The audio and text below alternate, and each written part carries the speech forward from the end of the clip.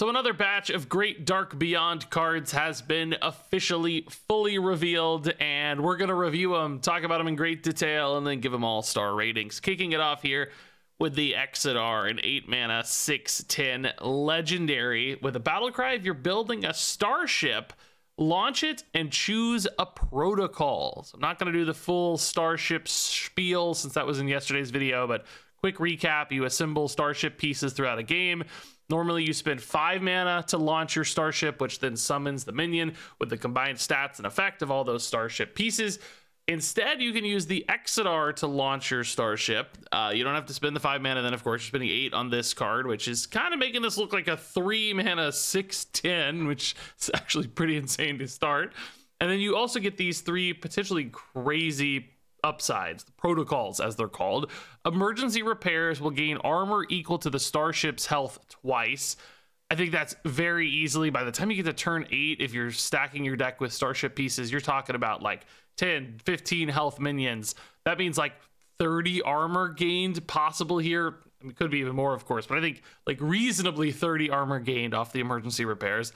That's kind of nuts if you're playing defensively. Offensive formation, deal damage equal to the starship's attack, randomly split between all enemies. That is, again, potentially like really big. It's not getting doubled, but I think still 15 damage, not unreasonable, making this look a bit like, you know, an Astalor, maybe a bit like a Sire Denathrius, you know, the potential to just completely blow up a board or the enemy's face.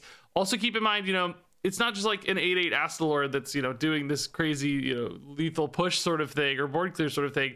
You're also getting a 6/10 and you're getting the starship. So if it's dealing 15 damage, it means you're getting a 15 damage starship. So it's going to be this incredibly swingy turn where you wipe the board, chip some health face damage off potentially, and summon 2 big old bodies because you get the 6/10 Exodar and your starship on board all at once. That's going to be this like big push to make a game-winning line, and I think it often will be, actually.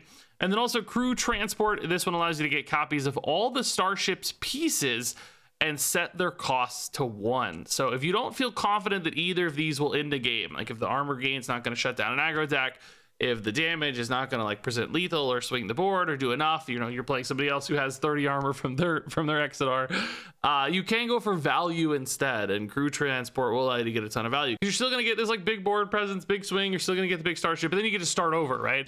You get to play new starship pieces, start developing a new starship, and then launch it normally for 5 cost later. So, you know, you could just make another big push on board with the initial minions, like, hey, I'm going to just dump a bunch of stuff on you the turn after you clear this big board, and then after that I'm going to summon another starship. So it's kind of like 3 turns potentially of monster threats and boards that might be really hard to answer. So I think depending on the matchup, on the game state, all 3 of these provide really efficient output that they do things you love. I think Exodar itself has a great stat line. You know, you're kind of saving 5 mana when you play this, so that 3-mana 6/10 is what this looks like. That's awesome. The starship itself, I already was pretty sold on starship potential. So yeah, I actually think this card looks really good, and not only supports starships, which I thought were already solid, but then this really gives you a reason to go for starships, because these are win conditions, and as soon as you find that Exodar, you might be winning some games. So I think this card looks really good. So moving on to more neutral cards. This is one of the 2 like neutral card reveal days. We're going to take a look at some epics, including Star Vulpera, which is a star fox, if you will. This is a 5-mana 4/5 tradable battlecry. Destroy an enemy starship or starship piece, which this becomes, you know, the tech card answer of sorts. We had that like, what was it, like Demolition Renovator or something that destroyed locations right when we got locations. This is that same sort of idea, same sort of cost. Now, I will say destroying a starship is going to be far more significant than destroying a location. So I do think this has a lot more swing potential. We saw how quickly and how easy it was to get like, you know, a 6/6 Divine Shield starship in yesterday's review. And there's going to be much bigger starships than that. This thing's clearly going to be dealing with like, you know, 10/10 Divine Shield taunt minions with some kind of other silly bonuses, which does make it really swingy. And this might be one of those that does ebb and flow a little bit, you know, as kind of like starships come in and out of fashion, and decks that use starships come in and out of fashion. I suspect early in an expansion cycle, this is going to be everywhere because starships are going to be really popular. Then, the metal will sort of settle, and there might be like 2 or 3 decks that reliably use starships, and there'll be some other aggro decks or other packages that don't need a starship. And then Star Volpira might kind of drop in use. This might be something you see in a lot of decks, but then you find it's only like control decks that just need removal tools, or have room to kind of run a tradable card like this that doesn't disrupt their own synergistic game plan. Decks that are playing a bit more reactively probably can find room for Star Volpira.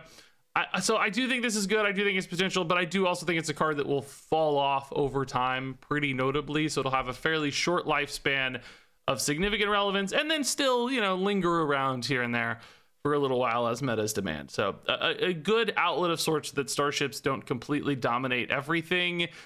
And I know there might be an argument like, oh, doesn't this kind of ruin starships? Like, oh, everybody's going to run this, starships won't be any fun. I don't think so. This is still a very expensive card, a very situational card, a very narrow card. So I don't think it'll feel too bad. Tradable definitely helps relieve a little bit of that narrowness pressure, but I still think it's fine. And if it became a problem and starships weren't fun, I don't think they would print this, right? They want the new exciting thing to be good.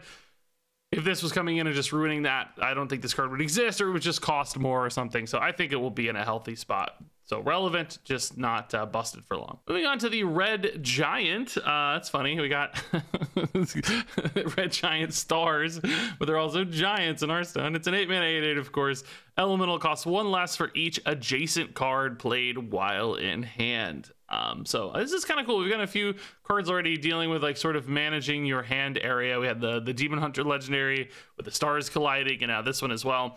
I do think this is a challenging condition to meet though, because it's just really hard to predict where things are going to be at the right times. It's turn 2. I need to play a 2-cost card. My 2-cost card is nowhere near my Red Giant. It's turn 3. My 3-cost card is nowhere near my Red Giant, and so on. Like, it's just going to take a long time. Now, there are, of course, maybe decks that go for some kind of crazy empty hand, like the Demon Hunter we talked about, and you just like burn through cards so fast that you're just down to the Red Giant.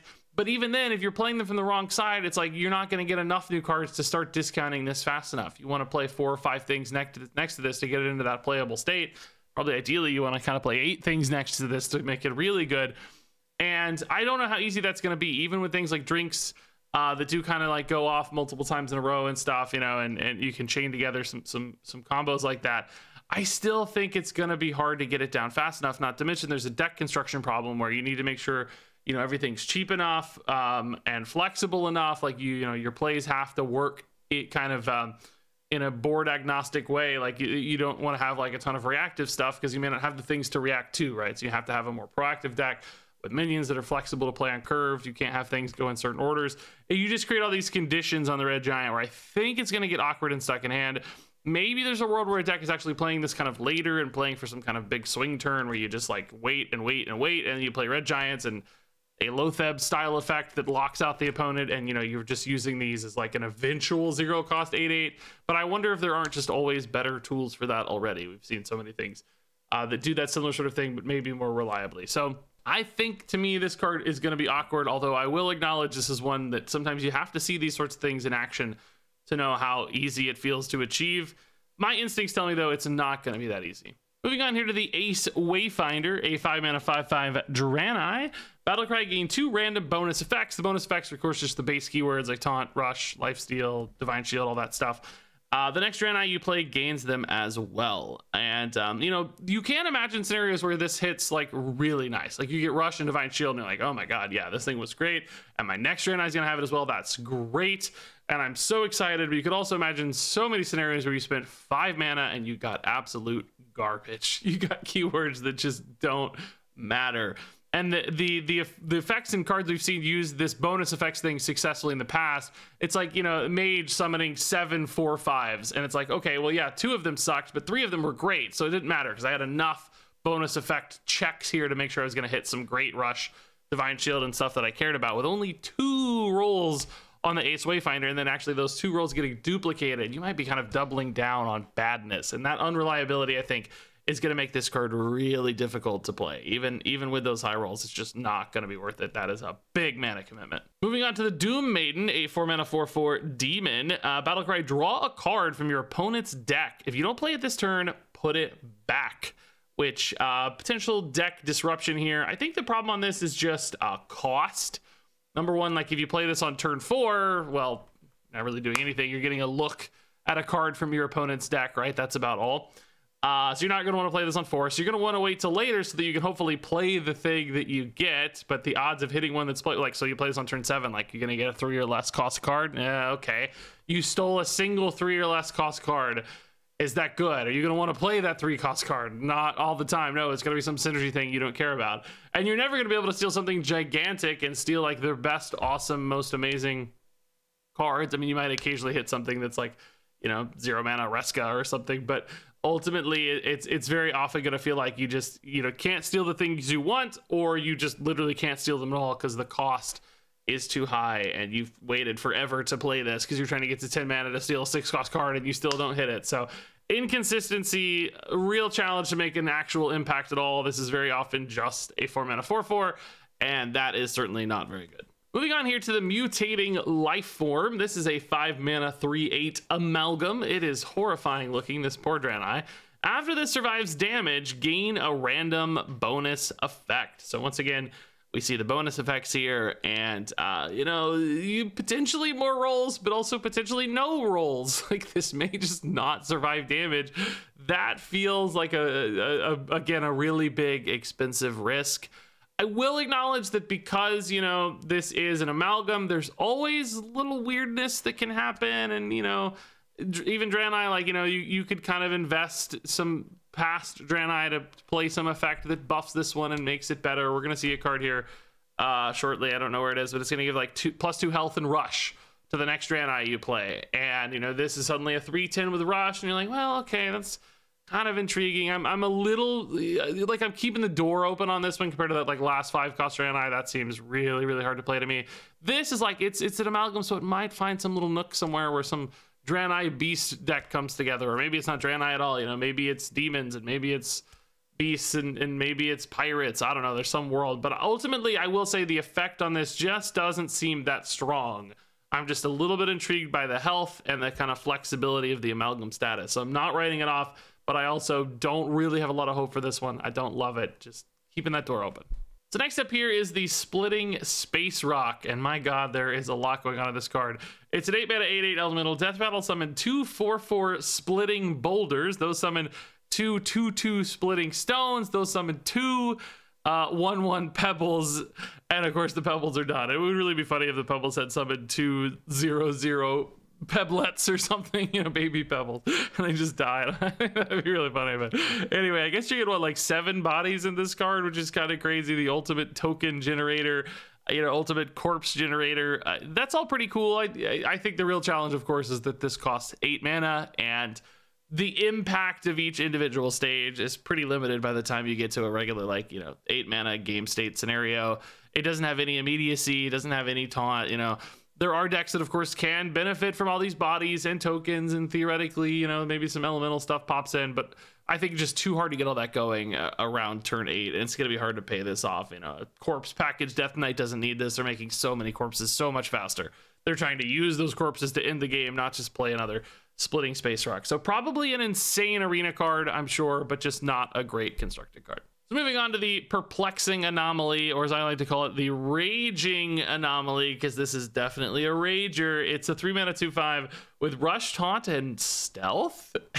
Of course, it's saying, hey, why does this need stealth? It really doesn't. That's what makes it perplexing, but maybe there's something interesting here with the stealth angle. I don't know. That like, the fact that it's so on the nose and so called out, like, makes me intrigued. Is there some reason you would want to give an elemental stealth? Can you, like, buff it and give it Wind Fury, and Shaman's gonna like find a way to make this card decent?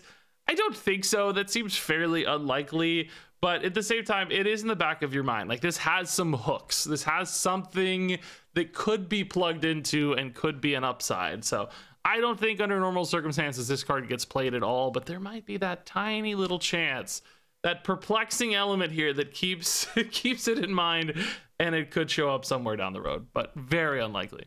Moving on to the Stranded Spaceman. This is what I was teasing earlier. The 2 mana 2/3 Draenei Battlecry. The next Draenei you play gains +2 health and rush, which is actually pretty good. Like, that's not bad. You know, you just get a little body down here, just trade in a little bit and set up for that next play. I think the question is, like, will any given deck have an on-curve play that they're happy about with that? You know, you're going to have that natural 3-cost fit, or this feels like it's a good reason to do that. That's going to help this a lot. And then, is it good enough with Velen? We saw Velen, the big 7-cost Draenei payoff. Giving that rush is actually really valuable because it had that death rattle effect. And if you just plop it down sometimes, it is susceptible to being removed to silence. Well, removed, but you know what I mean, like poofed basically to silence. Those sort of effects can happen to Velen. So giving it rush could be a way to circumvent that for decks that don't have some way to instantly activate it or kill it or cheat it out or whatever to avoid some of those problems. So maybe there's some world where you're playing your stranded spacemans on 6, and then you're playing a Velen on 7. That said, it's gonna have 9 health, so not the easiest thing to still trade in, right? Like, there's not a lot of instances where your opponent's gonna have a 9 attack card on board, which honestly might be part of the reason this has plus health to avoid those sort of scenarios. So, like, some potential there, some potential just, you know, as a natural, just like, I need enough Draenei in my Draenei deck, and like, you know, this is going to be a little buffed up because I played the turn 1 Draenei, and then you just kind of curve out your Draenei all with these little bonuses that start to increment into the mid game, and you know, before you know it, you're ahead because you're just realizing all this Draenei consistency. This does feel like it could do that because you get both reactivity and you get some actual raw stats, both which seem important. So I think this is a solid little Draenei building block. Nothing crazy here, not fundamental, but a deck that's relying on multiple Draenei bodies and consistency probably takes a look at this one. Next up is the Moonstone Mauler, a 2-mana 2/2 elemental. Battle cry, shuffle 3 asteroids into your deck that deal 2 damage to a random enemy when drawn. So a little tiny elemental body here with this asteroid upside. The way this reads, I'm pretty sure we're going to get asteroids showing up somewhere else because this reads a lot like the sludge card. We got that like one neutral sludge card, and then we're like, what the heck? Why is this getting a weird, like a little token all by itself? And then sludge showed up in Warlock. This is the same kind of thing. You're getting an asteroid in the neutral set. Maybe asteroids show up in like Shaman or whatever with some elementals. And then, you know, you go from there. So this is like, looks like a neutral card, but maybe this is really like kind of a Shaman card or whatever, where asteroids are a little deck package, which does, you know, increase the thought on this, because I certainly wouldn't think this is enough all on its own. You know, like 2 of these even, you know, you only got 6 asteroids, that's 12 damage, kind of randomly hitting minions and occasionally face. This is one where you definitely want to make sure you hit that critical mass, and then you're paying off any kind of card draw effects that are finding all these asteroids. If you're improving the power of them or whatever, there are suddenly ways you could do that. We've also got like Incendius from the last set as well, so you could build a little deck that's just like blow everything up with all of these cards in decks and stuff. And I think that actually sounds pretty cool and pretty fun. It's hard to get a read on power level on this yet, but seems okay. You know, like if you're committing to that, 6 damage on a 2-drop is pretty good. So it seems solid enough. So next up here is the Troubled Mechanic, a 2-mana 2/1 Draenei with Divine Shield and Spell Burst, draw a Draenei. So number one, this is a solid little body, you know, on its own, it's fine. And then you've got, you know, we've already seen stat buffs for Draenei. There's already going to be a way to give this some extra attack. It's going to gain like maybe health and rush, for instance, we just talked about. So Divine Shield starts to magnify some of the other Draenei upsides that we've seen, which feels good. The question for this is really that Spell Burst for me. Number one, like if you play this on 2, can you reliably activate it later? Like, are you able to tempo this out on curve and feel good about it? Maybe. I think some matchups it probably survives thanks to that Divine Shield. That stickiness helps. And then, you know, you weave it in other scenarios on turn 5 or 6 or whatever. It's just kind of a cheap way to keep fighting new Draenei. The question though becomes like Spell Burst. What kind of decks exist and how are they melding spells and Draenei together? What are the cost of those spells? What are the sort of flexibility of playing those spells in certain moments? In other words, does this ever get kind of awkward and stuck in hand because you're waiting to realize that Spell Burst? We do see, of course, most decks these days have a nice balance. It's not that hard to do a Spell Burst, but we have seen scenarios, you know, like Hand Buff Paladin, where spells are actually rather limited. Something like this would be kind of clunky. And if you're leaning into a Draenei package that's really heavy on minions, and you want to keep paying off the Draenei chain of supporting the next Draenei, maybe you do go a little light on spells. In other words, I could see decks and scenarios where this does get left out. Like, it's just not that rewarding of an effect. and maybe it doesn't make the cut, but I do think it's doing enough. Like, it's got Divine Shield as that upside, it's got Spell Burst, so maybe it's still fine, just not again a home run. These kind of little neutral Draenei, you see glimpses of potential, but you're sure there are decks that won't really need them and can cut them, so they just look okay. Moving on to the Brain Gill. This is a 2-mana 2/1 Murloc with Battle Cry. Give all friendly Murlocs Death Rattle, draw a card, which that's potentially a really good sort of effect. I remember that Token Druid list ran that spell that did the same sort of thing, like, you know, give your minions Death Rattle, draw a card, and that was insane in various Token Druid builds and I think expansions. Honestly, I think it lasted for a while. This is that same sort of vibe, but it is definitely more specific because it is specific to Murloc. So really limiting the field of play, because you just gotta have Murlocs, right? And do we have any good token Murloc decks right now? No. Are we gonna have any good token Murlocs in space?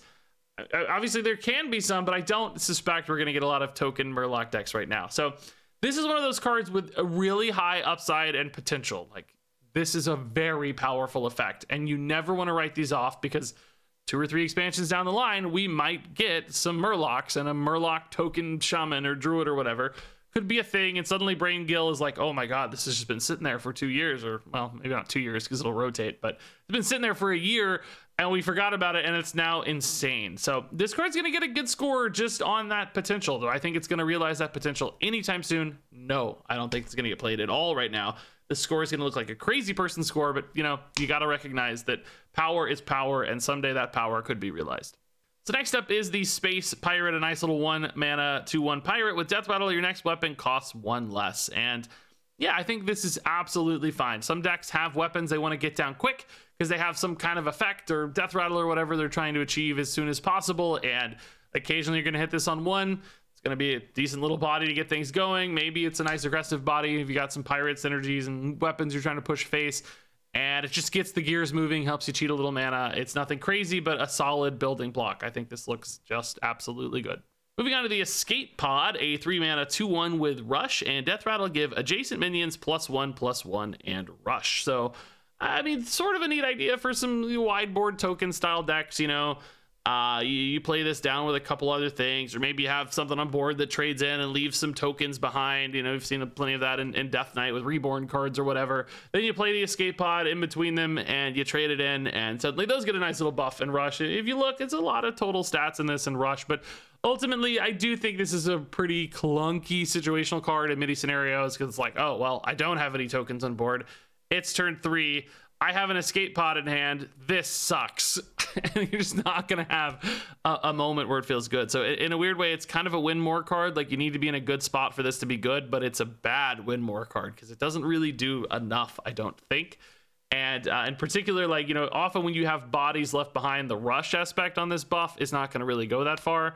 They're already able to attack. So it's more about when you're making a bunch of stuff at once, like trading in to summon those Reborns or play things alongside it. And I don't know, man, I don't really see it. Like, there's some world where, you know, even like we talked about with big stuff like Velen, like, I want to kill off my Velen, I could actually play this next to Velen for 10 mana and give Velen Rush and trade him in. And it's like, yeah, I'm sure there are other examples with Death Rattles you can think of, but man, that is a heavy price to pay to like kill off a big thing. That's not a great way to do that. So I don't really think this is good in small token decks. I think it's just going to be too clunky too often. Sure, there are moments it's fine, but others where it sucks, it's dead. Doesn't make sense to me as an enabler for bigger stuff. So ultimately, I don't think Escape Pod looks particularly good.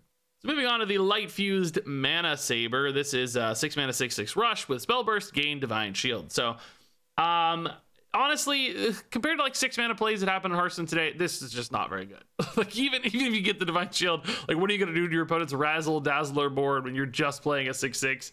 That doesn't even account for the fact that you have to get the Spell Burst down. Sometimes that's going to take extra mana. It's going to be happening after turn 6. This is even a slower card in many scenarios. So ultimately, this does not have the speed necessary to keep up with modern Hearthstone. Maybe a fine arena card, although I kind of worry about the Spell Burst a little bit in that scenario too.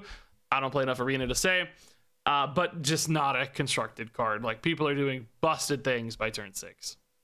And yeah, that's the card. So now let's give these each a rating from 1 to 5 stars. The Exodar is a 5-star card. Star Volpira is a 4-star card for a very short while. Red Giant is a 2-star card. Ace Wayfinder is a 1-star card. Doom Maiden is a 1-star card. Mutating Lifeform is a 3-star card. Splitting Space Rock is a 2-star card. Perplexing Anomaly is a 2-star card. Stranded Spaceman is a 3-star card. Moonstone Mauler is a 3-star card. Troubled Mechanic is a 3-star card. Braingill is a 4-star card. Space Pirate is a 4-star card. Escape Pod is a 2-star card. Light Fused Mana Saber is a 1-star card. And there you go. That's part 2 of our Dark Beyond review. Do keep in mind these neutrals, frankly, just tend to be weaker.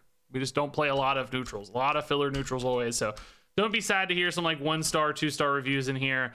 The fact that we got a couple 3s and 4s is actually a pretty good sign for a neutral set. And I think Exodar is actually going to be just like marquee, super strong legendary. We see a lot, especially early on in this expansion. So still some pretty cool stuff to be excited about. That said, curious to hear your thoughts on these cards down in the comments below. Thanks so much as always for watching, and until next time, game on.